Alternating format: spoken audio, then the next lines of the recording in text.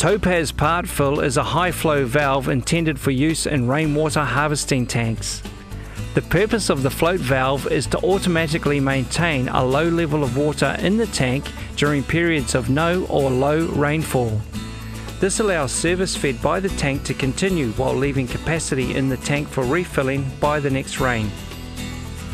The valve is installed through the sidewall of the storage tank.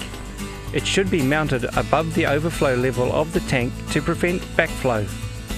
As the tank empties, the weighted float travels down the cord and sits on the bottom stop to activate the valve.